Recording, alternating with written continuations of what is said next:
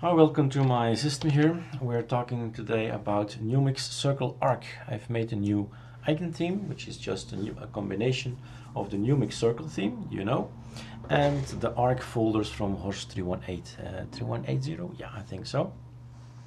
So you're looking at it. This is Numix folder, the circle icons, and when you go to the file manager, you'll have this look rather than the yellow look.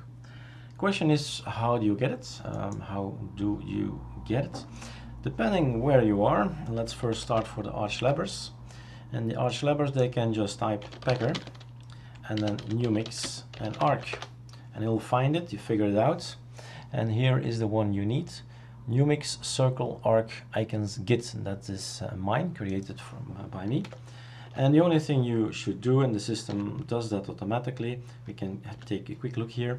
So you definitely need to install these. So it depends. If you don't have it installed, it will crash.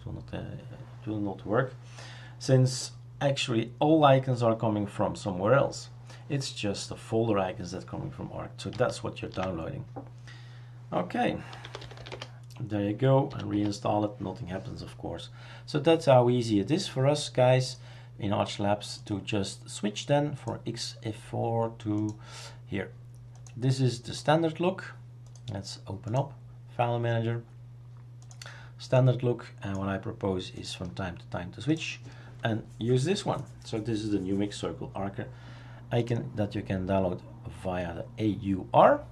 But if you're not on ArcoLinux, then you can also install it, but then it's a bit longer. Let's go to Chromium. You go to GitHub, Erik Dubois, not 71 guys, update Google, 86. So this is the last one I've just uploaded. It's just this one, Numix-Circle-Arc. So what you do, you download it again. Here it is. You show in folder, then you go and extract it, extract here, and then you have this one, and this one is the one you need. So cut, and you put it in icons and paste, and now you can select it as well. So you definitely need to have a hidden folder .icons, and then you can put this one in there, and then you can add it as well, and you can select it in the same way. I have now, of course, two versions. Gonna see what he's gonna do about it. Well, nothing actually.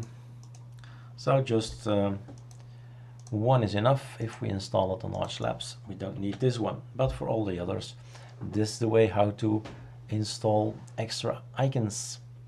Okay, enjoy the Numix Circle-Arc icons. Bye.